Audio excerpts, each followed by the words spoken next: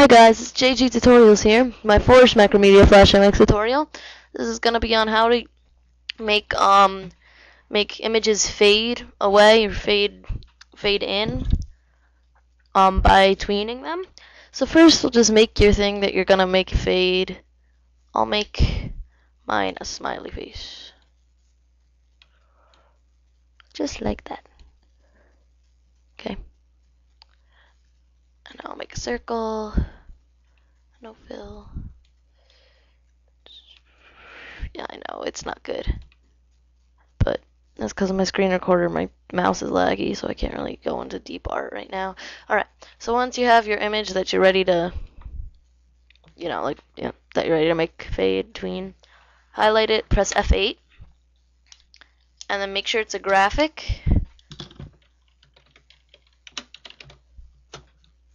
And then make it a graphic, registration in the middle.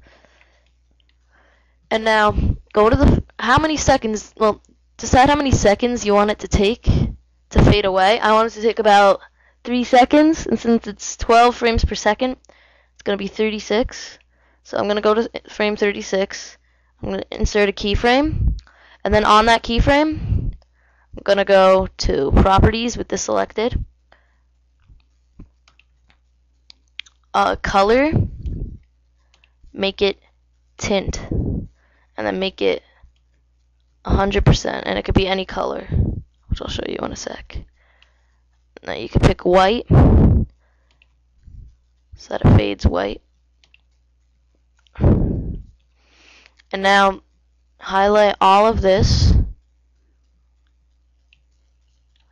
and create a motion tween. So now when you watch it, it'll fade away. Nice and easy. And now if you want it to come back, you just pick your frame,